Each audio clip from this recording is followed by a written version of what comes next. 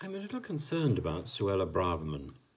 She's just taken over the Home Office, and during national mourning, she has apparently made an opening speech and tried to sort of slide in some very aggressive demands.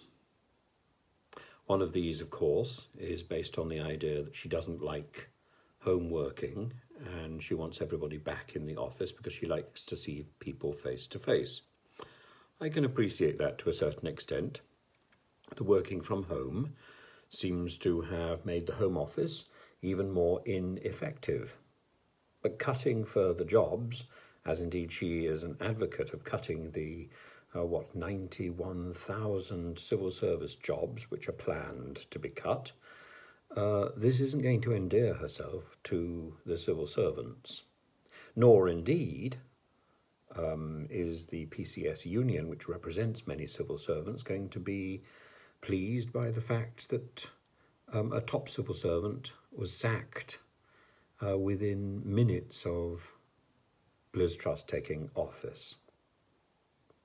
It is extraordinary, in the Treasury, by the way, it is extraordinary. You know, we have an independent civil service that will work for whichever political party is in power.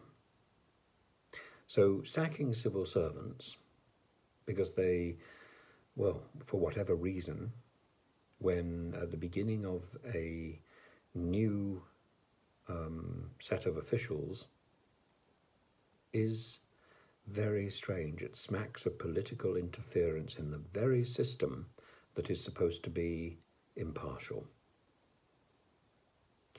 So I think the government has got off to a bad start with the civil servants. And Suella Braverman's speech seems to have made that worse. And sliding it in, as she has, is not likely to go down well. Now is a day to slip in bad news. We remember that from the death of Princess Diana. And Suella Braverman seems to be doing the same sort of thing. To her staff, she's recommended that to help mental well-being, they should watch, quote, trashy TV like Love Island, Married at First Sight, First Dates, to help mental well-being. Surely these programs destroy mental well-being. Surely these programs are responsible for serious misery and indeed have been responsible for suicides. I don't understand. Does she have no empathy, no sympathy, no understanding of how dangerous these programs are? I've written to the new DCMS secretary to try and get a meeting and to try and discuss this, but clearly at the top level, at the top end of government, the dangers of reality TV are simply not understood or not recognised. I find that particularly sad. And then, of course, we get to the big issue, which is that Suella Braverman is determined to stop people travelling across the channel in small boats. I don't know how she proposes to do that. That was what Priti Patel tried to do. That was what the absurd Rwanda programme was all about discouraging. What has happened is we've got more people travelling across boats, travelling across the Channel in small boats.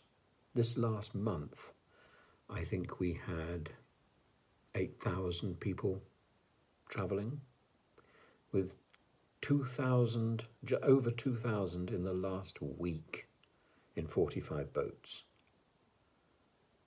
If this is any sign that this hard-line approach is working, then I think making it even harder, an even harder line approach is going to triple these boats. What we need to do is get more civil servants to process the applications, so that then we will know who are the illegal migrants and who are not.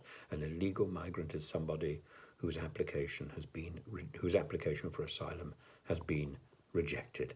It's very, very simple.